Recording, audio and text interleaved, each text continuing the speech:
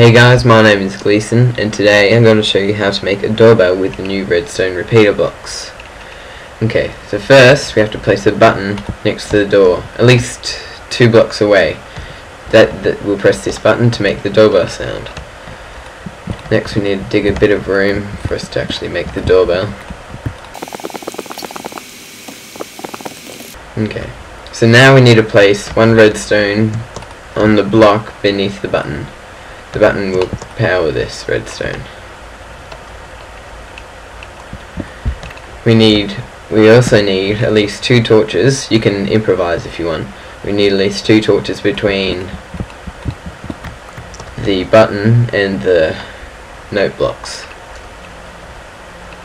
Place another redstone there and a torch there. Now we can start laying the rest of it. It's fairly simple from here. You need 1 redstone there, which will go to your first note block. You can have either nothing under the note block or dirt to make the harp sound. Otherwise the sound won't be correct.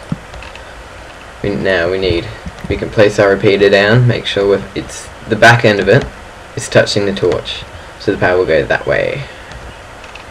Now we need at least 1 redstone between the repeater and the second note block. Remember, a gap or dirt underneath. So now that will work. If I press the button, we can increase the delay between the note blocks by right clicking the repeater. I think it's best to have it the repeater full. Okay, so now we just need to tune the note blocks. Click the first one. You can change the tune if you want, but I think the best doorbell sound is if you right click the first note block 16 times.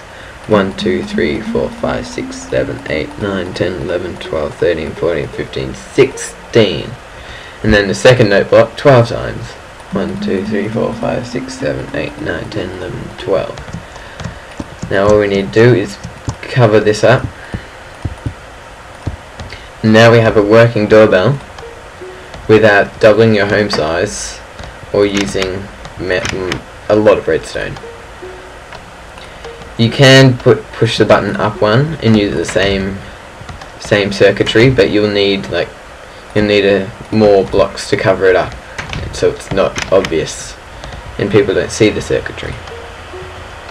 Thank you for watching this tutorial, and I hope you enjoyed it.